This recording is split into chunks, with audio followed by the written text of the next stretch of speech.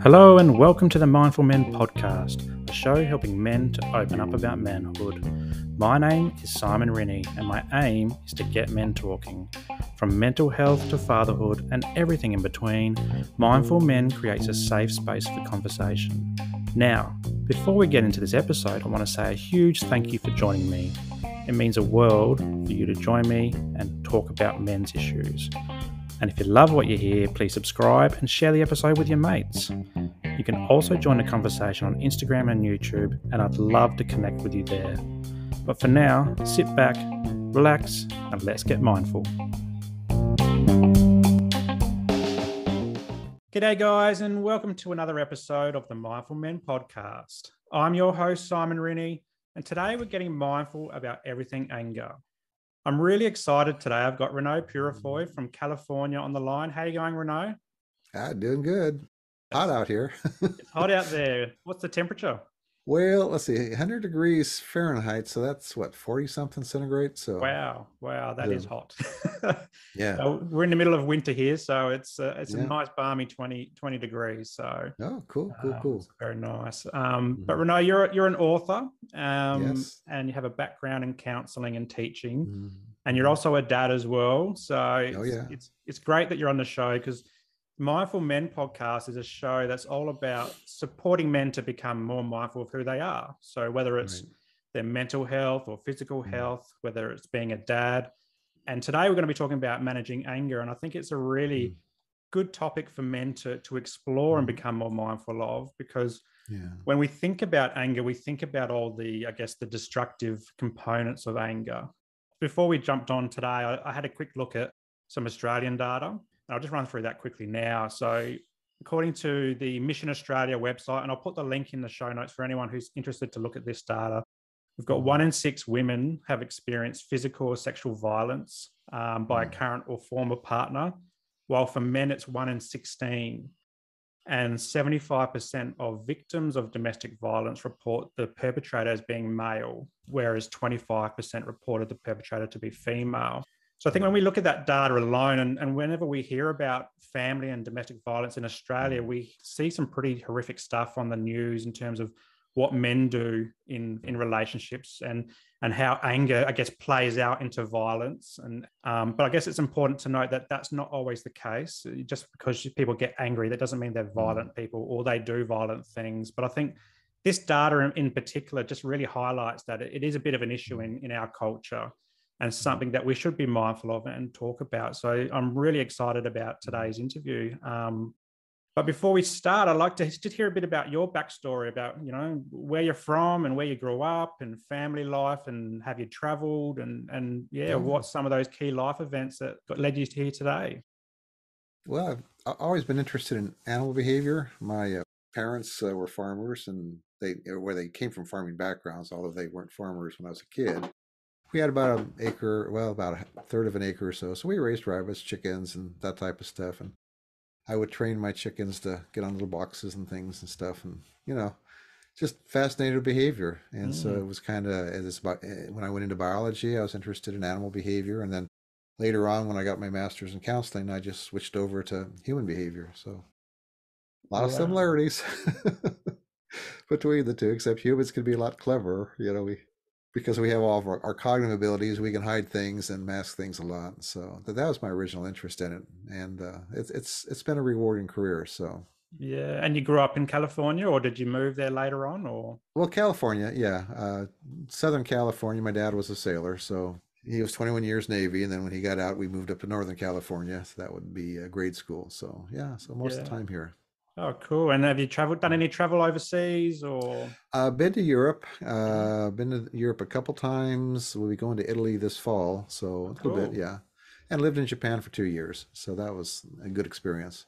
Wow. I know when my daughter went for her master's, we said, go outside the country. So we got her to go to England and to York for her master's. And oh, wow. it's just, you get outside of U.S., see how other people live. I think it's important for people to do. Too many people think this is the way it's done everywhere, and it's not. Yeah. And what was it like living in Japan? Japan was fun. I was teaching at a Catholic school, Mhm. so they were a first through 12th grade, and so I taught high school biology and math, and I was a homeroom teacher for the sophomores. And the culture was really different. Of course, this was back in the late 70s, so Japan's changed a lot even since then. But just Yeah, to see that people can live very happy lives with a very different outlook on the world. They don't have yeah. to do it particularly the way we do it to do well. And I guess you would have seen some of that come up in your counseling career, different ways of looking at the world and perceiving Mm, the world and understanding the world and ourselves within the world as well. Is that right. something that came through for you? Well, yeah, and I should probably mention my wife's Asian American, so that's why we decided to go to Japan. Okay. So, which was in the late '60s. That was kind of still an unusual marriage. It's very commonplace nowadays, but just going through all of that was very, very, very different as well. Yeah, yeah. Mm. And so you're a dad as well. Yes, in fact, today we're watching great granddaughter, so 2.5. 2.5. Well, I've got a two and a Yeah, half daughter, so yeah, I'm right in the midst of it at the moment. yeah. Tell me what it means to you to be a dad. Oh, wow. Big question. A lot of it's just being a role model, for boys, they learn a lot about how to be men through Mhm. their fathers. And unfortunately, so many, at least was in my country, families are single parent families where there really isn't a male role model. And in our country, even our schools are designed for well-behaved little girls. Mhm. Boys aren't supposed to play tag. They're not supposed to do rough house. They don't get recess as much as they used to. So there's a lot of things that are working against young men having strong male role models, and what they see is what they see in TV. So they grow up thinking gangsta rap and you know violent movies and stuff. That's what being a man's all about. That they don't get to see a man in a loving relationship, having strength, and yet being able to have that strength in a way that's appropriate. So I Mm. think that's a big, big problem. You look at prisons. I know a couple of guys that do a lot of prison ministry, and just about everyone there didn't have a bad dad in the family. So they didn't have that model to keep them straight. Yeah, and I think the way that men's culture is also slowly or very slowly shifting, and I talk a lot about mental health in the Hmm. podcast, and based on my own experience of depression and anxiety and obsessive compulsive disorder since I was 8 years old, so I'm 38 now. Hmm. And I always talk about the story of growing up in the northern suburbs of Adelaide, which is in South Australia, Hmm. very working class area, some pockets of lower socioeconomic as well. Hmm. And the culture was around growing up in the 90s was around men don't cry and men need to be tough and Hmm. harden up and don't show emotion. And I always come back to this story of being in primary school and one of my best friends, he was crying, and then I automatically went into that northern suburbs masculine male say, mate, Right. boys don't cry. You got to Hmm. stop crying. And he's like, Simon, I can cry if I want to. And that was a really powerful thing for me because Yeah. it questioned everything I knew about being a man, even Right. at around 10 years old, 9 or 10 years old, and even my own what was happening internally for me with my OCD at the time. And Hmm. that stuck with me ever since then. And now in my mid 30s, I'm in a position where I can start openly talking about mental health and for men and Hmm. challenging what men grew up with in the 90s and earlier Hmm. as well. And even today, like I said, there's a lot of boys that still live in that kind of environment where they're Right. taught that men have to be hard and men have to be tough and they can't cry and can't show Hmm. emotions. So, Well, first of all, that actually was an appropriate way to teach boys when you live in very harsh circumstances. mm-hmm, you know uh Unfortunately, circumstances have changed now, and so anger in a sense, and that ability to be hard, even now you look around the world, there are places where if you're soft, you get run over and bad mm, things happen to you. So you need to be tough, and you need to have that ability to just stuff everything down and keep that stiff upper lip, and get out there and bang heads, and exert your power. So that's kind of the one side of the story, because historically you see that operating a lot in our culture, or not in our culture, but in cultures throughout history, right? mm-hmm, And that's one of the problems too when you shift from a culture where that is important to a culture where you have the freedom now to express your emotions in a more healthy way, at least was from a middle class, uh, Yeah. culture. There's a price you pay when you have that hard exterior. Uh, you tend not to take care of important needs, and a lot of times it'll really interfere with relationships. And when you have a relationship, especially a more egalitarian one, uh, that's something that'll damage that relationship a lot. So again, that's kind of the positive and negative to it. There are Mm. places where it's appropriate, but and again, most of our situations nowadays, that's not appropriate anymore. Yeah. There are times where you need to be in control, but then there's times when you need to be vulnerable too. And I think that's something that people are having a hard time figuring out, where's the balance between those two things. That's a great response. Yeah, that's something I haven't Mm-hmm. thought about. There is there's appropriate times to be both, and Mm-hmm. finding that balance. And I think a lot of people are really struggling with that, myself included, over the years, Mm-hmm. is struggling to find where that balance is. So before we get into the book, and we'll talk about anger, taming the beast, I'm always interested to talk to people who have gone through a counseling background. So Mm-hmm. I'm a social worker and I'm about to embark on my own private practice in literally Mm-hmm. 3 weeks' time. Mm-hmm. I'm opening the doors. Well, Um, congratulations. thank you. Uh, Very scary. or should I say condolences? we'll find out in a month's time. Yeah, about 6 months we'll know, right? Yeah. But I'm always interested to find out. You've got a master's in counselling, and Mm-hmm. you mentioned that you were interested in animals first, then animal behaviour, and then Yeah. human behaviour. So, can you tell us a bit about what drew you to study and become a therapist? Well, I had a good friend who was a counselor, Mm-hmm. and just watching him and interacting with him, and just my experiences with some of his friends. Just I wanted to do something that would help people. I basically have a very servant kind of orientation to my Mm-hmm. life, and so counseling seemed to be a great way to do it. If people can change the way they think and change some of the way they respond to situations, then that can make a big difference for their own life, and it's for those that are surrounding them. So make the world a little bit better. Yeah, and was there any kind of psychotherapist or psychologist or anything like that that you kind of mirrored your counseling practice on? It's changed during the years. When I first started, I was very much a cognitive behavioralist. And then as time went on, and I was into hypnosis Mm-hmm. initially, and then NLP came out. I got involved with all of that. Eventually got into something called eye movement desensitization reprocessing, EMDR. Mm-hmm. Found that to be just an excellent modality. Used that. Hardly ever use hypnosis. In fact, I never do any after I learned that.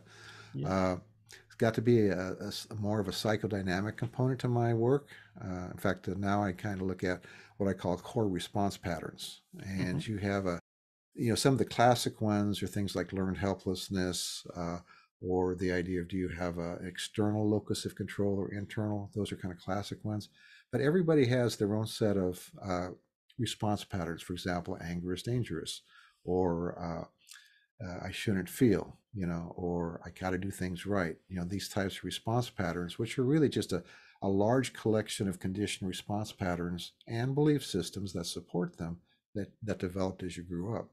So looking at those and how you change those became a real big focus in a lot of my practice. And that's a lot of what I do in the book is I'll use examples and talk about how people, in fact, with the anger book, I use 4 people, two Mm-hmm. people that have explosive anger and 2 people that have, they repress their anger, so they stuff it, and talk about how those core response patterns develop and how you have to attack them on a number of different levels if you want to change them. You got to work on your belief systems, you got to work on behaviors, and you just got to practice that stuff. And over time, those becomes your new associations and your new habit patterns that you do. And the old ones will tend to just come back when you're sick, hungry, and tired. They And will. that and that's an important message, Yeah. because people think I'm going to change all this stuff and it'll never come back. But no, when you're under a lot of stress, you're sick, hungry, and tired, Mm-hmm. that's when some of that old programming sometimes will start to seep through. And that's Yeah. oftentimes just a message that you are sick, hungry, tired, or stressed out. And you need to take care of yourself. And that's a really important message as well, because when we work with people in that therapeutic environment, it's really important to recognize that sometimes the wheels do fall off. Yeah. But it's important just to put them back on. Yeah. And it's an important message, because a lot of times, especially with anxiety disorders, you'd oftentimes have very high achievers, people who tend to ignore their body. And so a lot of times when some of those old patterns start creeping up and stuff, or you start getting irritated. I mean, I used to joke that there's a change in how I use language when I get really stressed out. And again, my dad was a Navy guy, right? So, if I start seeing some of that stuff coming up, that means either something's getting to me or I'm just tired, and maybe I need to take care of those basic needs. And those are just messages that your emotions are giving to you. Yeah. And so what made you retire from private practice and then you went into teaching? Is that right? Yeah, well, practicing in California is crazy.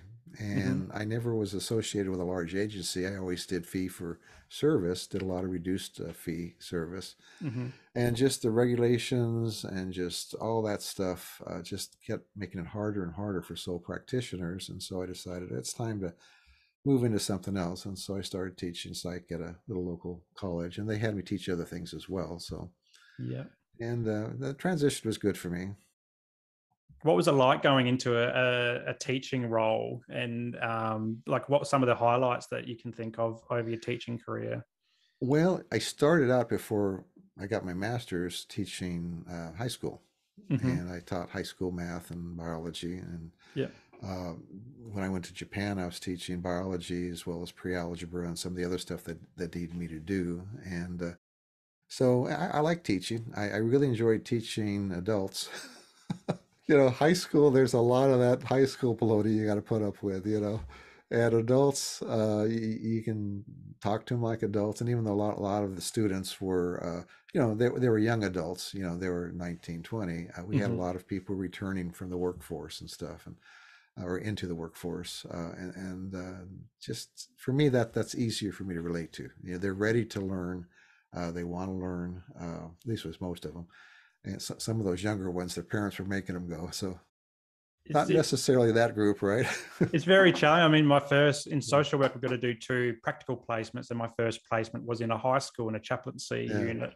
So I remember going back into high school as a mid-30-year-old and had my backpack on and my lunchbox, and all of a sudden I was a sir. People were calling me sir, but you have to really find your inner child, I think, to relate to a lot of the students, and try to remember how to be a student again in order to get messages across. And as you say, sometimes it's just they don't want to be in class, or they don't want to be there. They're getting made to do it by a teacher or a parent or something like that. So it's real challenging, but also really valuable as well, I guess, to try and shape the future of a young person as well.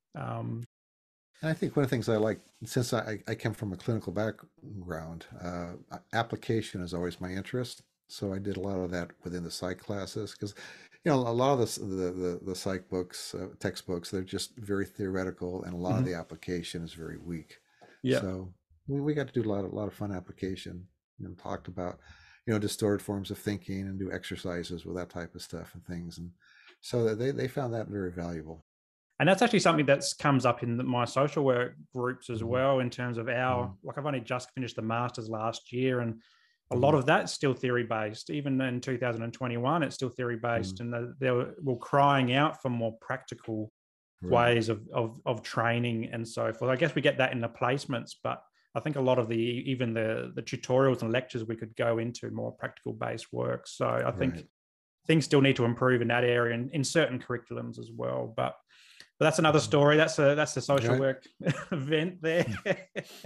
So let's talk about anger, taming the beast. I'm really interested to hear your thoughts on anger. Can you tell us a bit about why you thought it was important to write the book, and what made you actually do it? One of my pet peeves about a lot of self-help books is they're what we just talked about. They're high on theory and understanding and insight, but very weak on application. So how do I take these insights and actually translate that into something that's practical?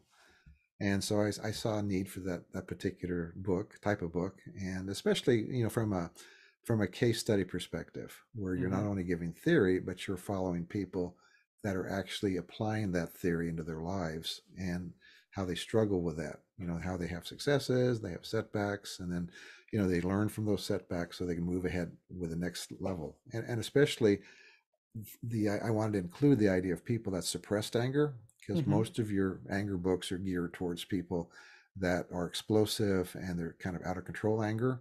And that it's an underrepresented group in terms of those people that tend to just stuff it all. It gets addressed to some degree in books on assertiveness, but even assertiveness books kind of don't deal with that idea that how do I learn not to stuff all my anger, how to express it when it's appropriate and in an appropriate way. Yeah. So how would you define anger? And is there different types of anger? Well, anger is basically one of two core responses we have to threat.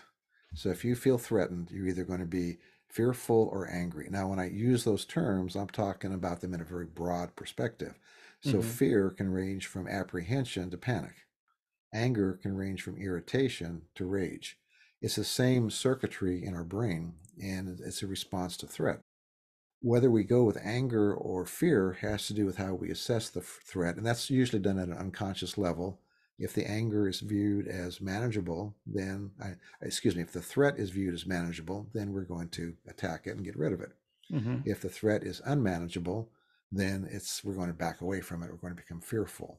And again, here we get into a lot of conditioning as you grow up, a lot of your belief systems, because sometimes people see threats where there are no threat. And then that would be an irrational form of anger, right? If there's a real threat, then you need to do something about it. And so how you respond becomes now the question. Anger is actually the energy that is underneath any time you assert yourself. So if somebody says something or does something that bugs me, okay, and if I set limits with them, part of what is energizing that behavior is anger. And that I think is the key to healthy anger, is learning that, okay, it's okay to be angry, but how do I express it? And what is it that is triggering that anger? Is it a real threat? Is it a real need? And if so, how am I going to address that need, with the least amount of harm to myself and others? Then usually I'll choose some kind of appropriate response. Unfortunately, a lot of how we respond is, again, childhood training, right? Yeah, definitely. And when you say threat, obviously people think it's an immediate physical threat right in front of us, but that could also be a threat around concepts, around identity as well, do you think? Oh, sure. Yeah, my position, my feeling of, am I being attacked as a man, or is my position in a relationship, your mate says something derogatory, that threatens your self-esteem or your self-image. All those things can be threats. And again, it can be very unique to the individual. And that's where, you need to take a look at, is it a real threat, or am I responding because of some kind of, childhood pattern or irrational thinking that's going on inside of me? For example, if I have to do things right, and think I'm a very competent, I know how to do stuff. I know how to work on cars. Okay, I'm working on the car. I got a piece left over. Wow. Wife comes in and says, how's it going? At that moment, I'm feeling helpless and weak, and because I don't know what I'm doing here, right? And that's not an okay feeling. So I convert to anger, because anger gives me a feeling of strength.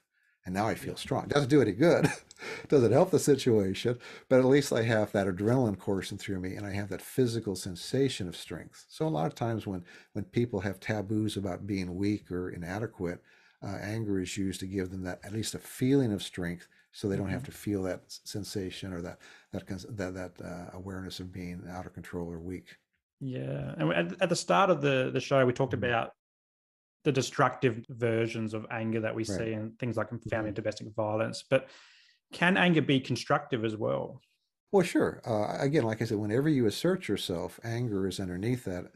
And that's, again, the key, tuning into anger when it's at a low level and choosing actions that are appropriate to meet whatever it is that's, generating the anger. And we call it irritation at a low level, right? Irritation, I'm getting bugged. Okay, now you're kind of getting under my skin. Okay, now, and it moves up. So it's just where the dial is at, right? So being able to understand at that first level, and of course, people who have explosive anger, one of the things that they need to lock into place early on is a walk away strategy. You do that with domestic violence. Yep. is that you start to get angry, you need to walk away because your initial training is to, go nuts on the person. And so you need to walk away, calm down, take a look at, okay, what is it that's triggered by anger? Is it appropriate? Okay, how do I need to go back down, deal with that? Or if it's inappropriate, then I need to deal with those issues with inside of myself.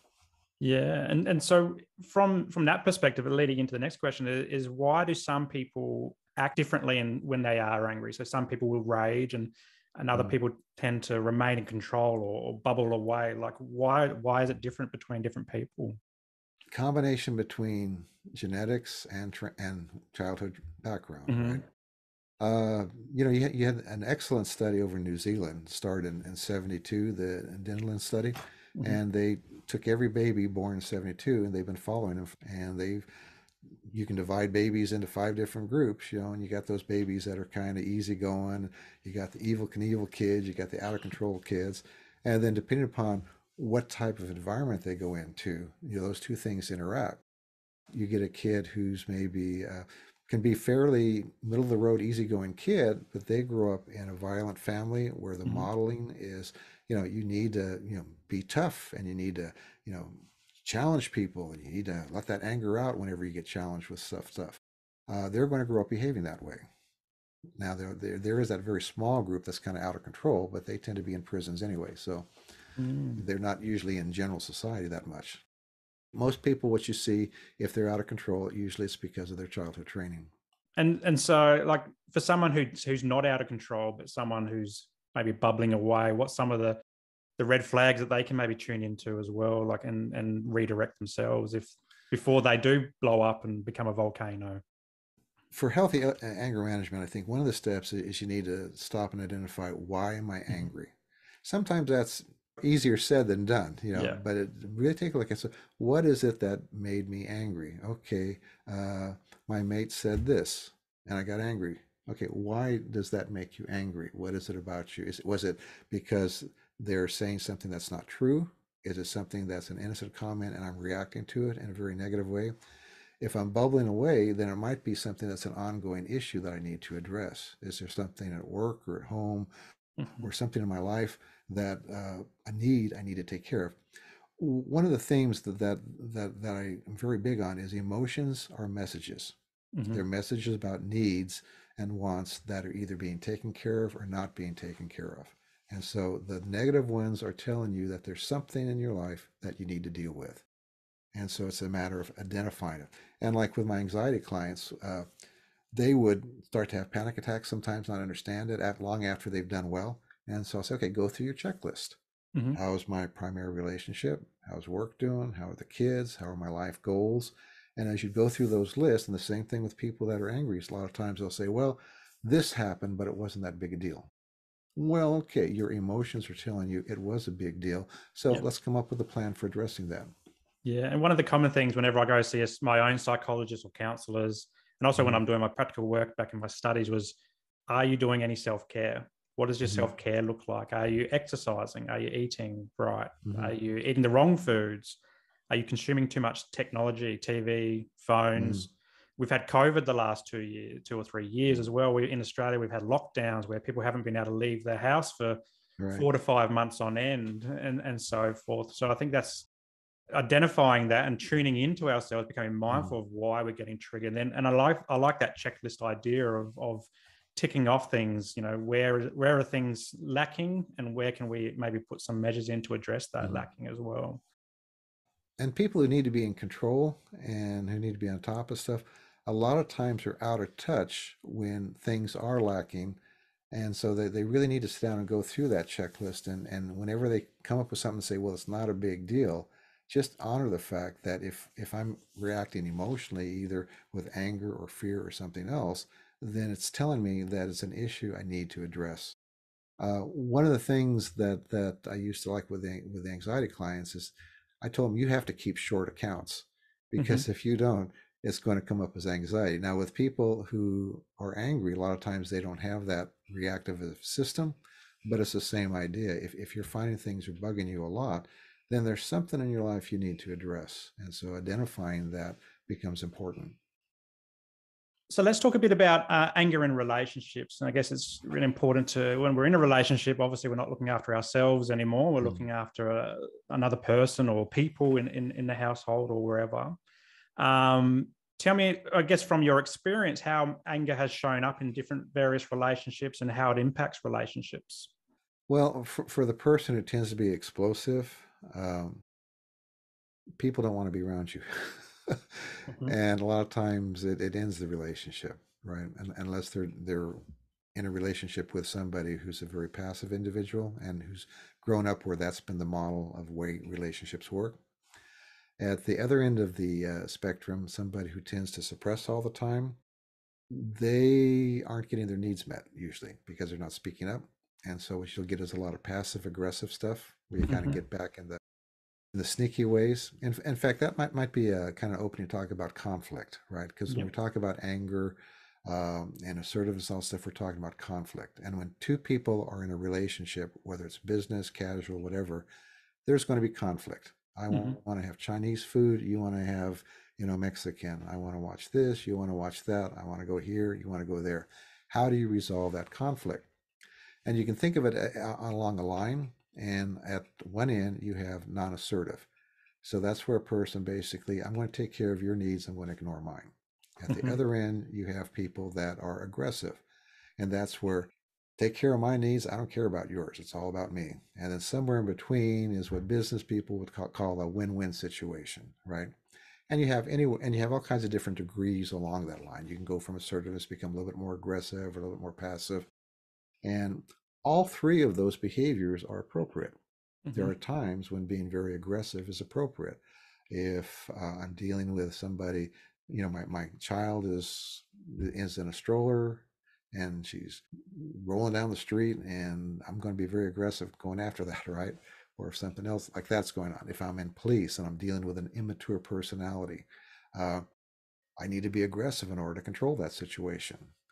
At the other end of the side, there are times when a non-assertive or passive stance is appropriate. If I'm living in a dictatorial country where bad things happen to me, if I speak up, I'm better be quiet, right?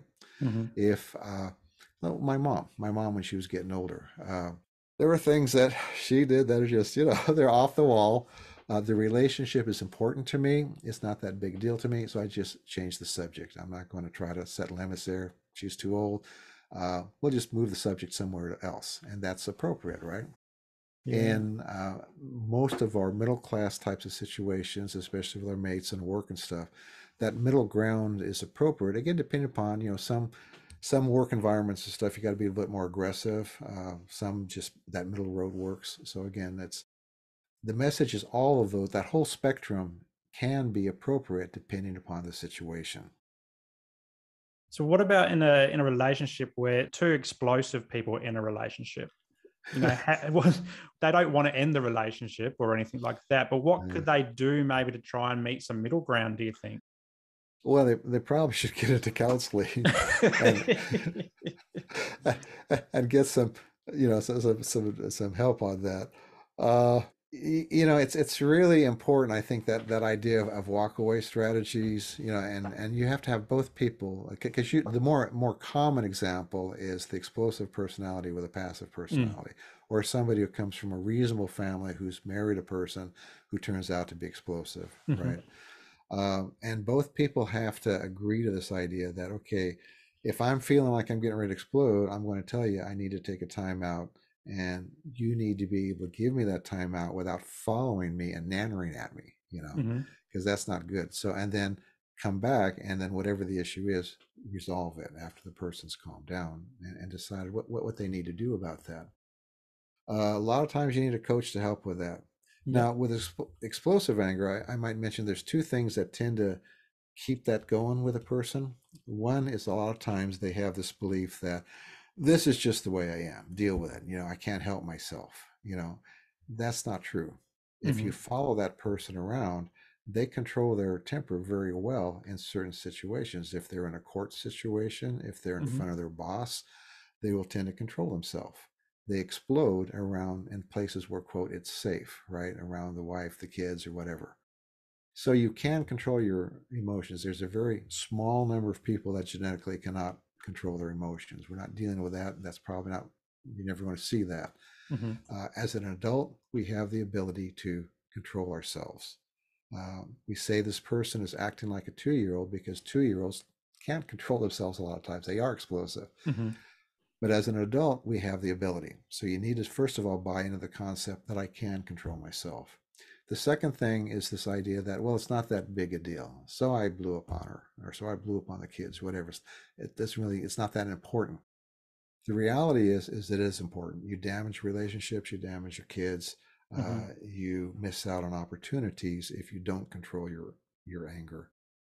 Unfortunately, a lot of times law enforcement has to get involved before a person will actually face that and understand that that is reality. I can control myself if I practice it, and it does have negative consequences when I don't control myself. Why do you think that's the case? Like, why does it take such an event to happen for someone to start recognizing that? Well, it gets back to what you're talking about, your background. If you grow up in an environment and in a family where that's the norm, and probably, the father or the same-sex parent, it could have been a woman. By the way, one of the interesting things about the Needland study is they found women are just as violent as men. Mm-hmm. The difference being men are stronger, so they do more damage. And when law enforcement gets involved, they usually focus on the man. Mm-hmm. And men who are in relationships with violent women don't like to admit it. It's interesting you say that, because I was doing a presentation at uni, and it was around health system, and I decided to pick male victims of domestic violence as my topic. And there's not much data around men speaking up about being the victims. And the data that was there was that when, say, they present at hospital with injuries, they'll just say that they fell over or got hurt at work because of, I guess, a bit of shame or maybe of being in that kind of situation. So it's really interesting that you just raised that. I don't want to admit that my wife beat me up. But even in situations where both of them get into it afterwards, again, law enforcement's going to come in and they're going to isolate the male and focus on them. Yeah, it's statistics are interesting. So, and I guess the data backs it up as well. Well, that was one of the big. Well, the Dunedin study had a lot of things like that they found that were very controversial. Of course, the whole feminist movement rejected that outright, right? But there have been follow-up studies in the U.S. and the U.K. that have backed up what the Dunedin study says or found. It's just, you still have that idea that men are the predators. Everything's bad because of us and our anger and our cavemen inside. And the reality is no, women can be out of control just as much. Yeah, definitely. And what about the kids, the impacts on our kids? So we might have a child that's hanging off the ceiling fan and carrying on, and we're about to erupt ourselves, or maybe we have started yelling. What's the impact on our children, and how the children impact us and our responses? They learn that's how you're supposed to be. Although one interesting side thing that you do find is, especially with the helicopter parents who try to make everything okay with their kids, a lot of times you'll have a kid who does not learn how to control themselves. And one of the other interesting things that came out of the Dunedin study with kids is that the most important thing you can teach kids is self-control and how to control their emotions. That's going to do more for them being successful as an adult than anything else. So if a parent does not set limits with a child and allows them to be out of control, then they're just going to carry that behavior on into school. And unfortunately, here in the States, we don't put any limits on our kids anymore. You can have a totally out of control kid in the classroom. You can't get rid of them. And you can't flunk them in a lot of school systems now. So they just learn, I can do what I want, and I'm just going to just move along fine. And that's going to really hit them when they can become an adult, because now they're going to go out in the world. They're not going to have the ability and the skills to control themselves in environment and to provide for themselves. And so that leads into all the other negative stuff you see in our culture. Yeah. What about if, like, maybe we've responded in a way, like in terms of we've smacked our child, and there's a lot of studies these days that says that smacking is not so I guess, PC anymore, or Right. we've had an outburst, we've yelled, and then all of a sudden we're feeling guilty about that. What's some advice that you could give to a parent who might have just exploded or done something that they're not feeling like that really fits the purpose? Well, I think two things in terms of the parent for future, they need to learn some alternative behaviors. And a lot of times what happens is you will do with your kids what was done to you Mm-hmm. unless you've learned some alternative behavior. So either some books or some classes, parenting books. I taught parenting classes for a long time in the local school district. And it was fun, because parents, that was one of their big things is I, I'm never going to do to my kid what was done to me. And the kid's sitting there staring at you and being stubborn, and suddenly that parent comes Yeah. out, right? Especially when you're sick, hungry, tired. So unless you have some specific behaviors you're going to do, you will continue to go back to those old behaviors. So that's the one thing that the parent Mm-hmm. needs to do. And if you have those behaviors and you're starting to practice them and yet you slip, then that's okay. You talk to the child later on when things are calm and you say, I'm sorry that I exploded on you. That wasn't appropriate. Now let's deal with this, with what was going on with you. And you have a conversation. This gets to another parenting issues, right? Mm. We teach at unteachable moments, right? Yeah. Yeah. I The like kid's that. kid's angry, throwing a tantrum, and so I'm going to teach him at that moment. Or the kid is just broken his favorite toy, right? So now I'm going to give him the toy care lecture. And unfortunately, we do that all the time. When the kid is upset, you're not going to do any effective teaching. So you Mm-hmm. need to just calm things down. And then later on, when things are calm, that's when you have the conversation. Unfortunately, we don't do that because with a lot of parents nowadays, they're so busy, locked into their little devices. They're not spending time with their kids. For example, car time. Car time is a great time to talk to your kids, not have everybody plugged into their social media or their YouTube or watching some video, uh, but actually turning things off and talking about stuff. Having times Yeah. during the day where you talk to stuff. In fact, doing things with your kids, cooking. Kids love to cook, or they love to do some project. If it's a boy and he's in mechanical and you're mechanical and you're building stuff, that's a great time to do your teaching. That's when you give your messages, a few thousand of them while they're growing up, and then it'll start to sink in. You won't teach when everybody's upset. Yeah. I love All, that. all they I all they love learn is that. how to be upset. Mm. Yeah. There's a lot of talk around parents these days, myself included. We try to be perfect, and but we do stuff up, Mhm. and there's this concept around good enough parenting. I'm wondering if you've heard about that and what your thoughts are about good enough parenting. Well, it sounds like something that I've thought and taught for a long time is you're not going to be perfect. Mm. By definition, perfection is impossible, Mm-hmm. right? So I think of it kind of like money is in the bank, right? If you're doing time with your kids and you're having positive experiences and you're being encouraging, and encouraging doesn't mean you're always telling them how good they are, right? It's maybe saying, wow, you worked hard at that, or I'm glad to see that, you chose a good behavior. Those are all encouraging types of things as well as you did a good job, right? Mm-hmm. That's putting money in the bank, right? And then when you're sick, hungry, tired, and you yell at the kid, you do something that's not maybe appropriate or whatever, you're doing a withdrawal. Mm-hmm. So if you're putting more money into the bank than you are in withdrawals, then it's going to go well. In fact, teenage years are the hardest time, right? And the thing that's going to get you through those years more than anything else is your relationship. Mm-hmm. You can have lousy parenting skills, but if you have a wonderful relationship with your kid, you're going to manage them well through there. Likewise, kids or parents who are doing things by the book, but they don't really have the relationship, Mm-hmm. they're going to have trouble when the kid hits that pre-adolescent, adolescent time because now there's no relationship. They're not going to buy you as a person to talk to when they're having troubles, right? You're no longer an advocate or a counselor for them. So quality of your relationship is going to determine how successful you are as you get out of those young ages. Because you can intimidate a little kid, Mm. but Mm. there's a point where they're going to understand you can't make me. Yeah. Some kids learned that real early. Some kids learned that later on.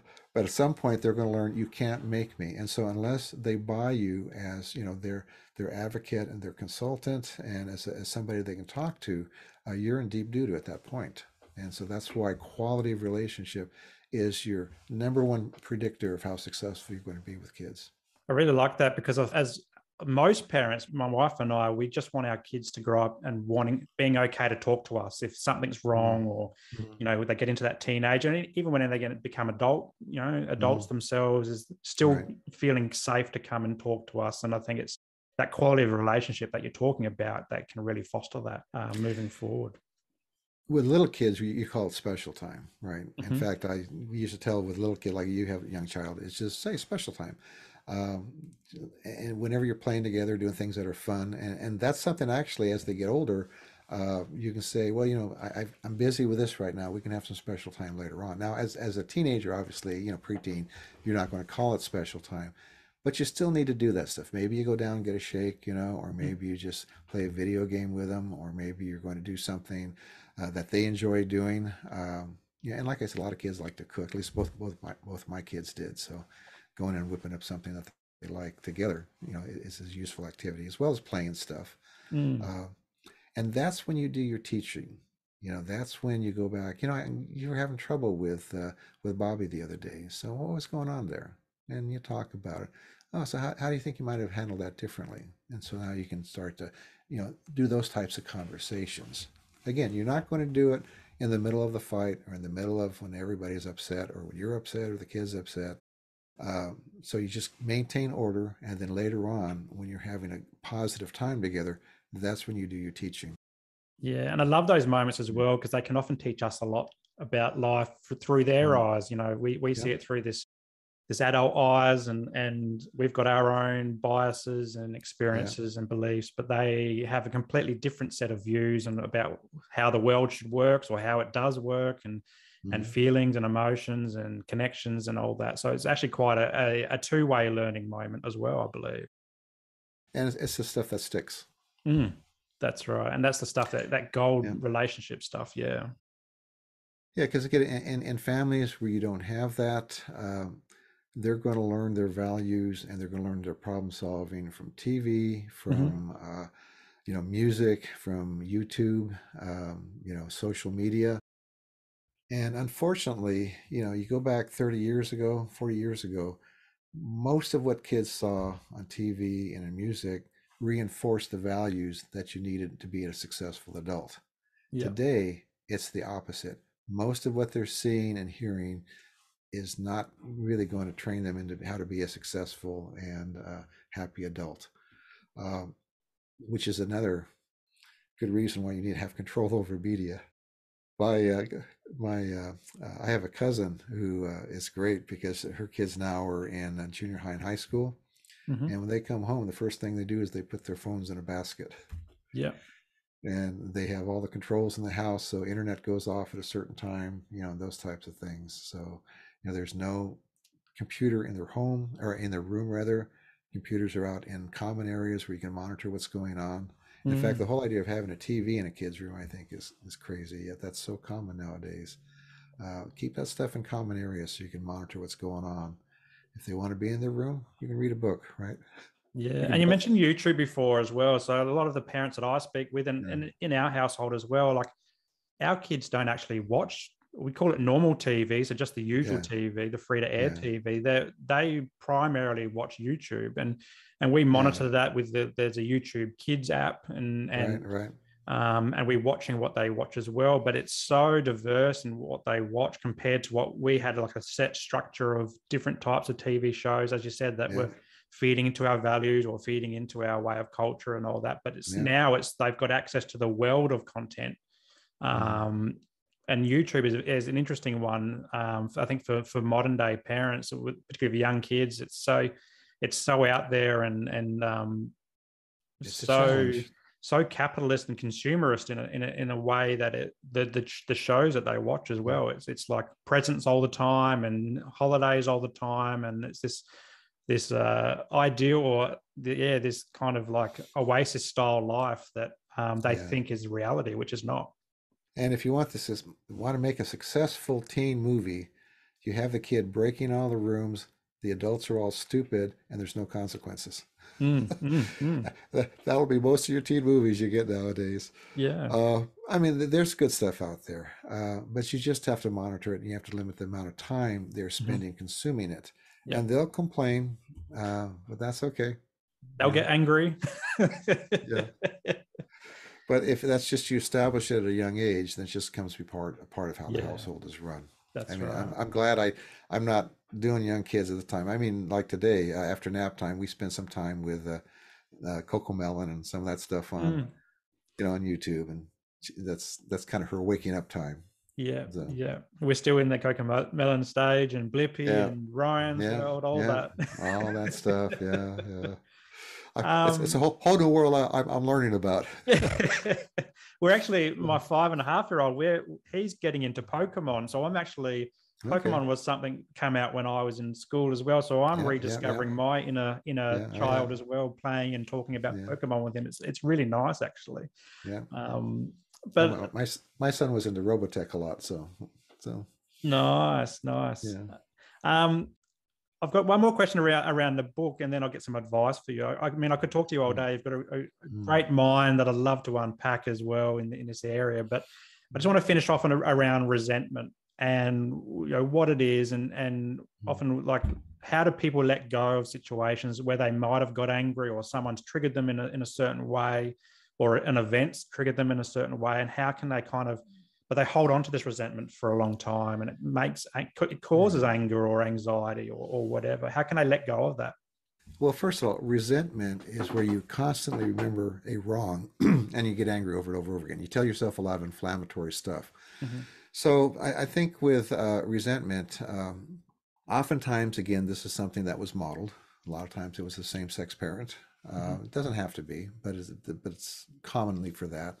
I think the first step is take a look at, what does it do for me to be resentful? If you tend to resent things a lot, understand that it's not hurting the person that you're resenting, it's just hurting yourself. It's a lot of wasted moments and times in your life, and physiologically, it's not good for you either. Mm-hmm. So, first of all, you have to buy into the idea that resentment's not good for me, it's not healthy. Um, and it's probably going to, if it's with my primary relationship, then it's going to cause me to do, again, passive aggressive, if not aggressive stuff towards that person. So it's going to damage the relationship. So I think if there's something you're resenting, you need to stop and say, so what is it that was going on that that I see was wrong? Mm-hmm. And then was it real? Or do I have some kind of irrational thinking about that? Do I have some should must rules about the way things should or must or have to be that's being violated? Mm-hmm. Right. Um, if it's a real issue, then I need to decide how am I going to address that with this person. Again, if you're the type of person that stuffs stuff a lot, some people have what I call the Vesuvius effect, right? They stuff, they Mm-hmm. explode, and then they stuff. Then again, I need to deal with stuff when it's at that initial low level and set some boundaries or problem solve.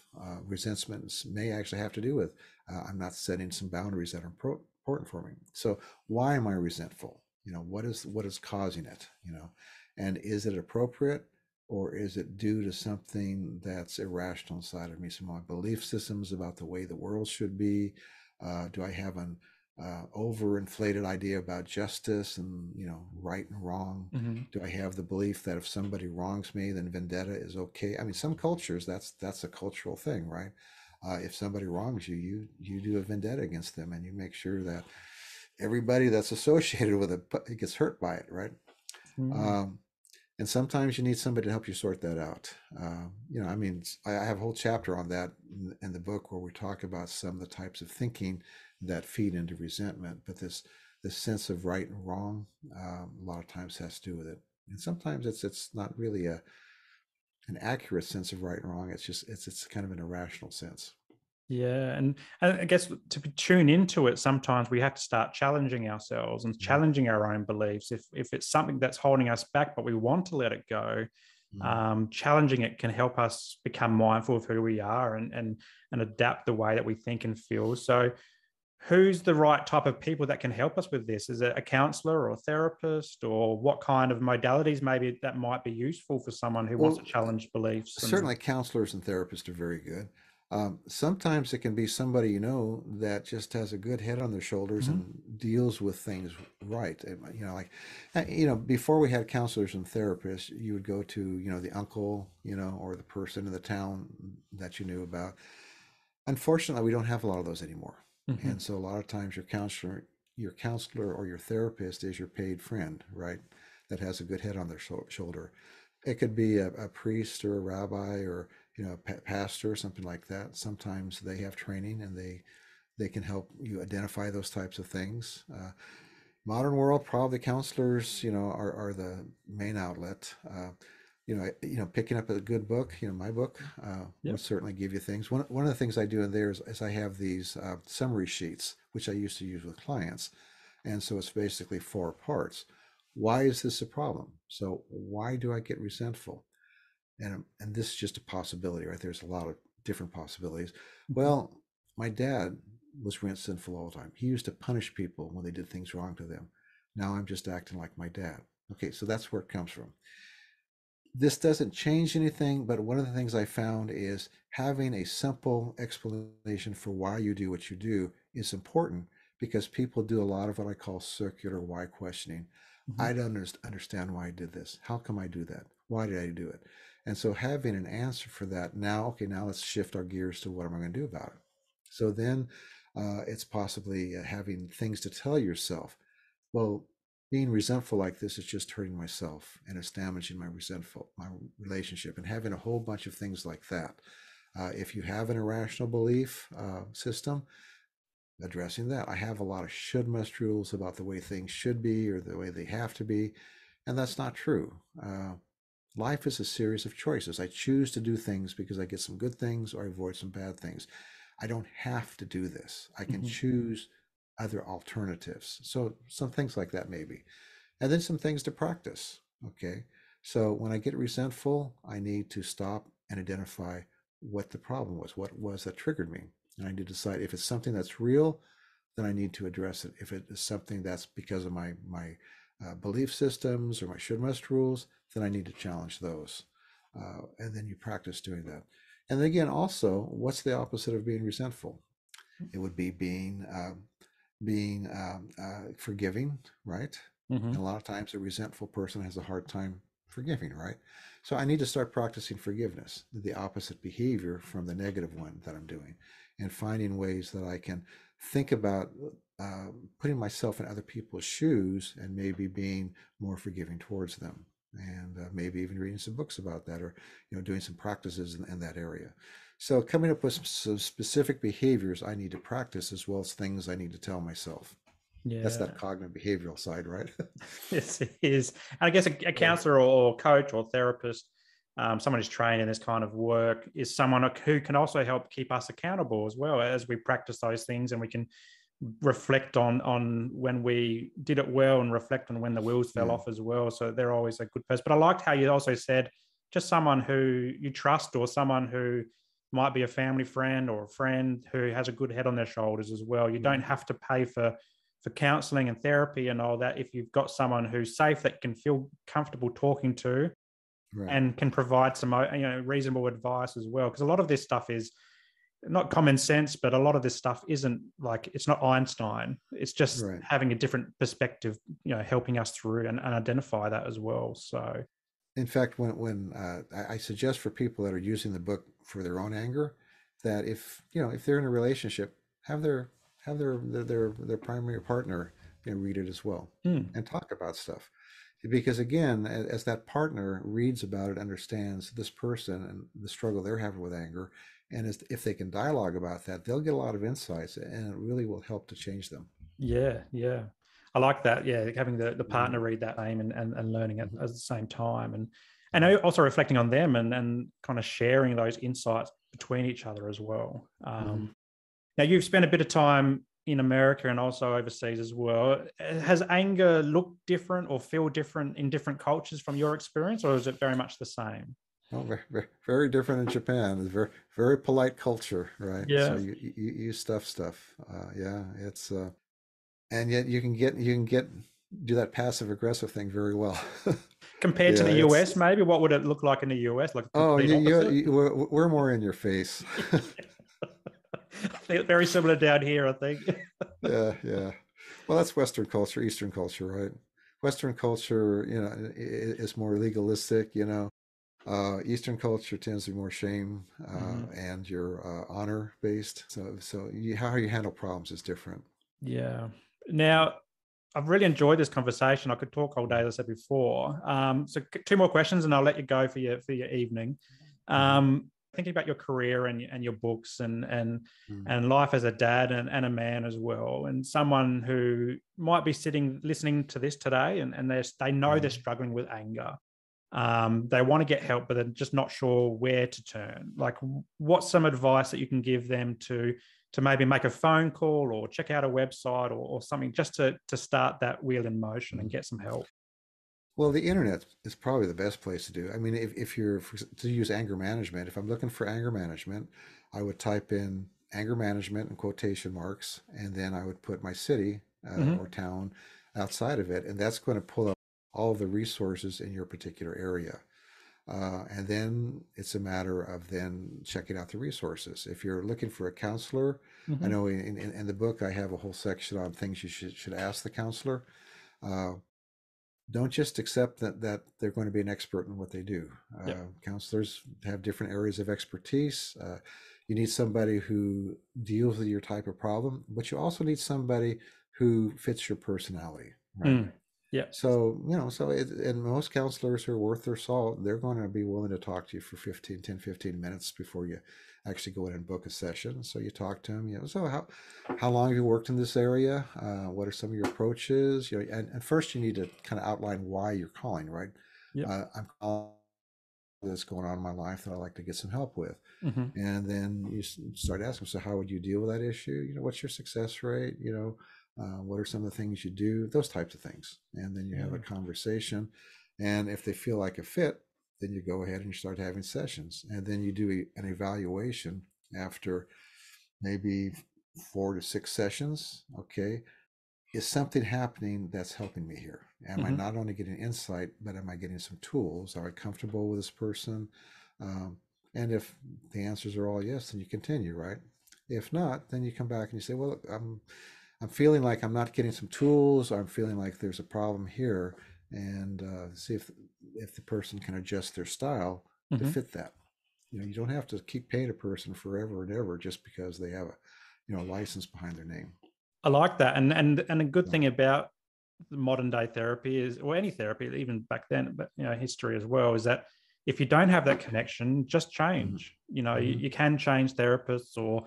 or resources or businesses or whatever, just to find that right fit, because the fit's really important. If you don't have the fit, then you might not get the insight, or you might not get the Right. connection, and might not soak in as well. So it's okay to change. And I tended to be a fairly short term person. Sometimes you got to go long term, but with panic disorder, 10 to 15 sessions, usually the person would be doing fine. Yeah.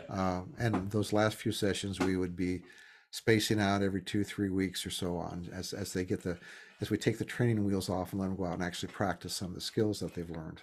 Yeah. And the other thought that I had is if you're out in the outback or someplace where there's nobody close by, the internet does offer a lot of video counseling. And if there's nothing locally available, sometimes that can be very valuable if you get the right person. So just like Yeah. what we're doing here over YouTube, you can talk to the person, and it can be just as effective as person to person in person work. Yeah.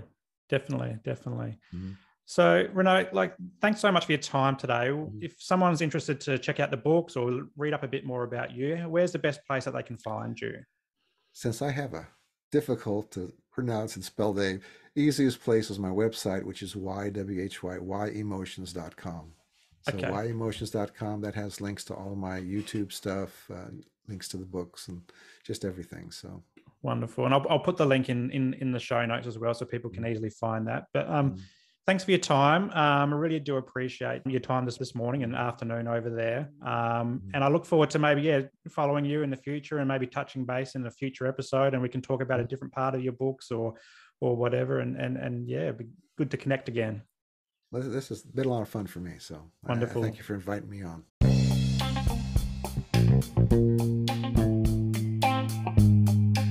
Well, that's a wrap for today's episode, and I hope you got some value from it.